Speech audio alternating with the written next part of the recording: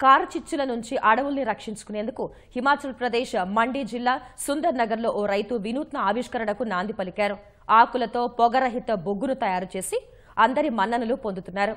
మండేటప్పుడు పొగరాని ఈ బొగ్గు వల్ల వన్యప్రాణి సంరక్షణ కూడా జరుగుతుందని ఆవిష్కర్త చెప్తున్నారు.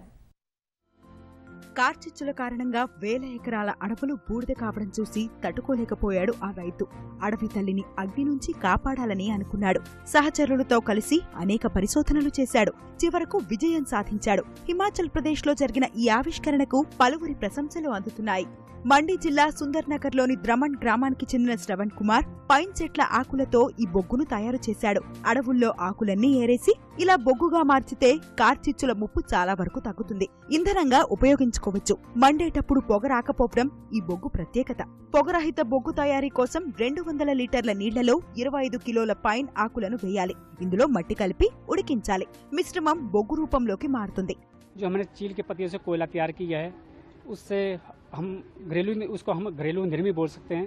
उस घरेलू ईंधन से हमारा खाना भी बना सकते हैं, कमरा गर्म कर सकते हैं, पानी गर्म कर सकते हैं, चाय पानी, यानी घरेलू ईंधन हमारे जो काम आता है.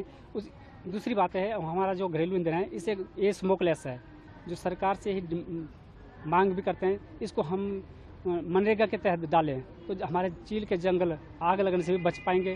और दूसरी बात है हमारे जो जंगली जानवर हैं वो भी बच पाएंगे. శ్రవణ్ కుమార్ తయారు చేసిన బొగ్గును Himachal Pradesh red cross society అధ్యక్షురాలు సీఎం జయరాం ఠాకూర్ సతీమణి సాధన పరిశీలించారు. ముఖ్యమంత్రితో చర్చించి ఈ వినూత్న ప్రయోగం సరైన దిశలో వెళ్లేలా చర్యలు తీసుకుంటానని హామీ ఇచ్చారు.